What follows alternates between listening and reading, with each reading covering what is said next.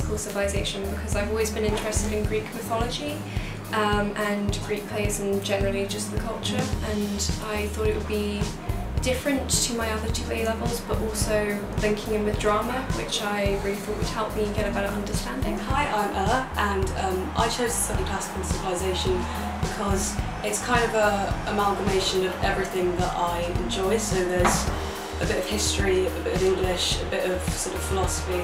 It's a combination of everything that I enjoy in sort of through the lens of a different culture. So the course is split into two sections with two different teachers. The first is the world of the hero. So this year in Year 12 we've been studying the Odyssey, which with Mr. Wilmore, which is so that's pretty much the whole text and going through that, which I've really enjoyed. And then the other side of the course this year is Greek theatre. So we've gone through 3 plays. Oedipus Rex, the Bacchae, and Frogs, which is a comedy, so 2 tragedies and 1 comedy, and basically going through the plays and kind of analysing them as if they were English texts, but also looking at the context and the sort of culture around them. My highlight has probably been learning about the Greek plays and studying all 3 of them, the tragedies and the comedies, because of the link with drama. I study Antigone in drama, so I get the backstory with that from Oedipus.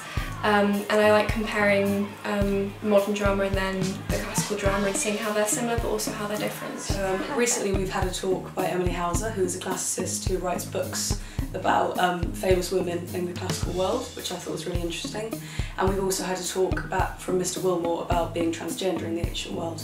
We have a trip to Greece coming up next February, I think, which I'm really excited for. The sixth one recently went on a trip to Cambridge to learn about doing classics at Cambridge, and we also got the opportunity to go to different lectures given by like actual Cambridge lecturers about literature and the Odyssey. So I am planning to study classics later on, but I'm going to go down the sort of classical civilization route and possibly down the archaeology route. So focusing less on the language and the literature, but more about like the history and the context of the ancient world. I'm not actually going to go study classics, but it's really going to help me when studying drama in future, because it's given me a better understanding of how modern drama has sort of developed from the classical side.